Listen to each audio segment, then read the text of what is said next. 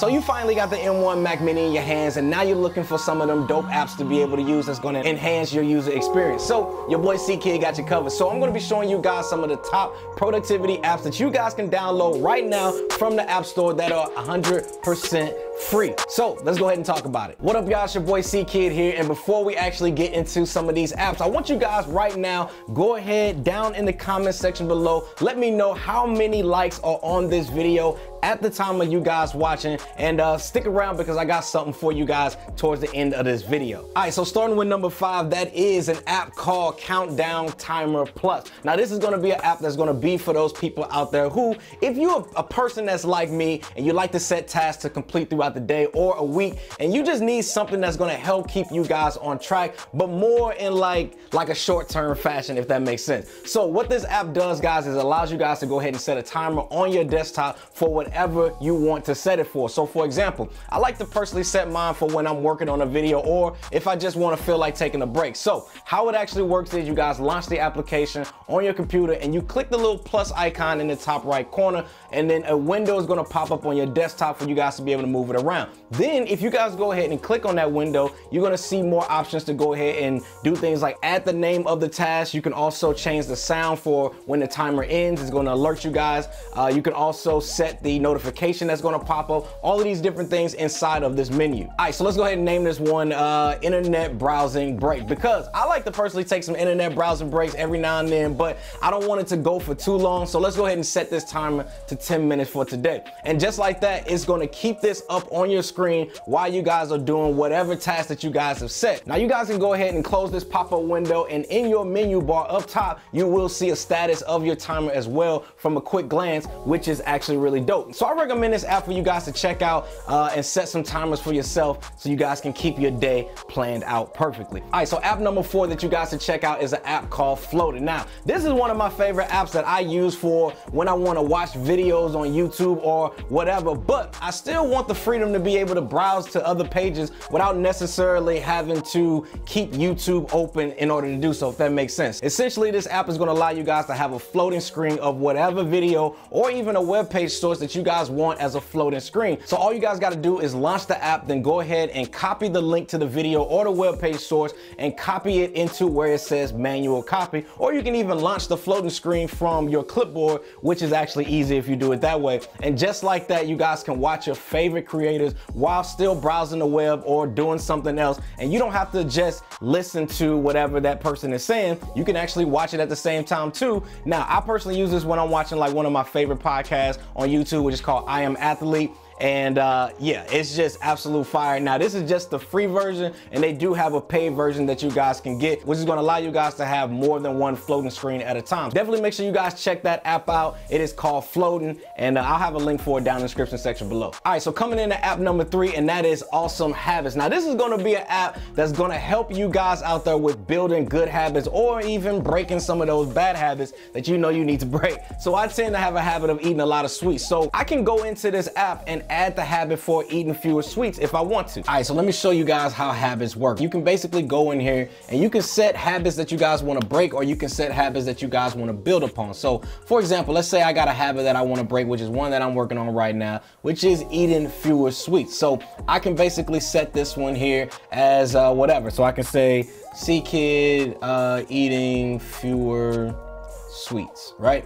So now that I have that, I can change the icon. Now, if you have the paid version of this, then you guys are going to have a little more access to those icons or whatever, but I can also change the color. Let's go ahead and change it to an orange or whatever that I want to do. So now I can also have this set to build upon a habit, or I can actually break this habit. Obviously, we don't want to eat too many sweets, so we want to go ahead and break this habit. Now I can also set this as a weekly goal or a monthly goal. So for this instance, I want to go ahead and set this as a monthly goal. So my monthly goal that I want to set right now is let's say 4 sweets a month, right? I can only do 4 sweets in a single month, no matter what it is. If it's one piece of candy, whatever, that's my 1 sweet for that week or whatever. So I can set this as a count unit. So now I got 4 times that I can actually do this, and then I can also set it to actually remind me. Then for here, I can go ahead and add the habit, and it's now gonna show up here on my monthly goals, and then I have my weekly goals, and then I have my daily goals right here at the top. But then once you guys have your goals, and let's say you have your 1, you can just go ahead and click this, and it's gonna increase it by 1, letting you guys see your entire goals or whatever,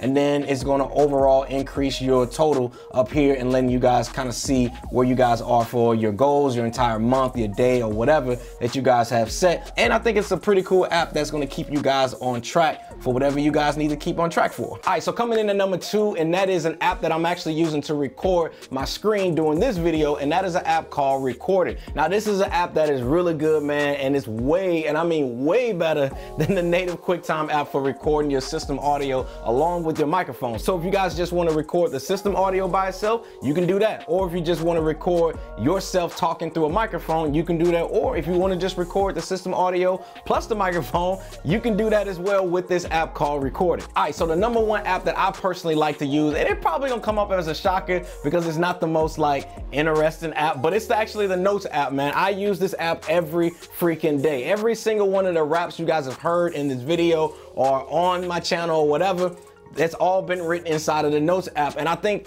the Notes app is one of those apps that doesn't really get a lot of credit on how good it really is, because of, you know, you can do things like you can have your links in there, or you can post video files in there. You can do a whole lot of stuff in there, as well as sharing with a team or whatever you guys have. And I think one of the biggest things that makes the Notes app really powerful is the fact that it works so well within the Apple ecosystem. So for example, what I like to do is I'll start like saying I'm typing out video ideas on my iPhone or whatever. I can have my video ideas start from my iPhone, or even on my iPad that I have. Let me grab it on my iPad that I have right here. And a lot of times I'll start them on there, and then from there I can transfer it to my Mac Mini just by using AirDrop, or just using iCloud is gonna automatically just sync to my machine. And it just makes it a whole lot easier across the board to be able to access anything from anytime, anywhere, on any one of my devices. And it's that ecosystem, man, that just makes it a huge winner, because like I said, I can start that thought process